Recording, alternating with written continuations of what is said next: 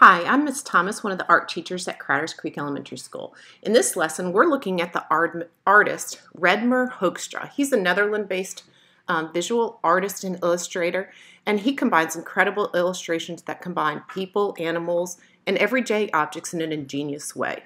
As you can see in these illustrations, he uses contrast, which is the lightness and darkness of objects, shows that with just pencil drawings. He combines, as you can see, animals, machines. So here's some different pictures of some different things or ideas that you could use to combine with an animal. Just simple tools, everyday objects, or machines, trucks, chainsaws, and combine that with an animal.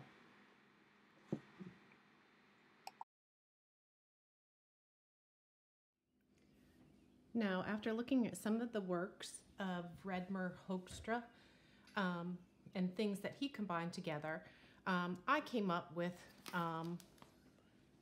for my example, I looked at my animal was a beaver, and I thought about what could my beaver use, some kind of machine that my beaver could use that would help it out. So my thought was coming up with a chainsaw.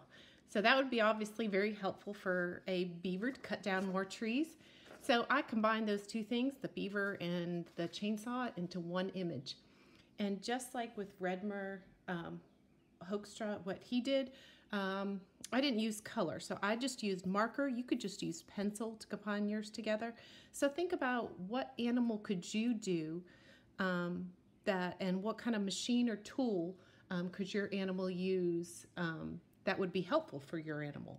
So for mine, a beaver and a chainsaw, which obviously to cut down its trees a little bit better than with its teeth, which I thought was a good idea. So I would love to be able to see what you guys come up with.